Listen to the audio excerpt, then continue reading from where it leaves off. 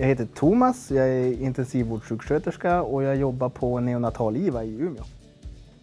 Vår avdelning tar ju hand om extremprematurer från vecka 22 och upp till fullgången tid, nästan 3 månader.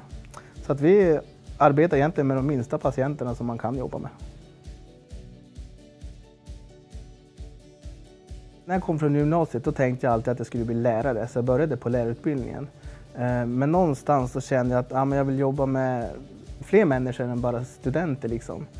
Så att jag började fundera på sjuksköterska och började att utbilda mig. Tog ett litet uppehåll men kom tillbaka till sjuksköterskeutbildningen.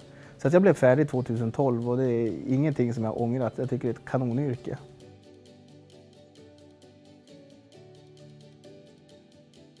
Utbildningen, det är verkligen grunden.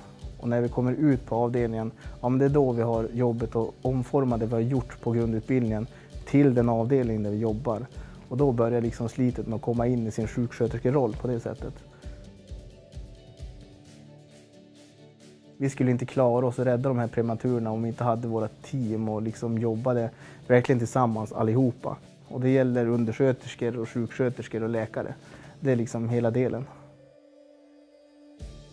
Att plugga på Umeå universitet det var jätteroligt. På vår mottagning då fick vi som lära känna klassen och vi blev en ganska tajt klass från början.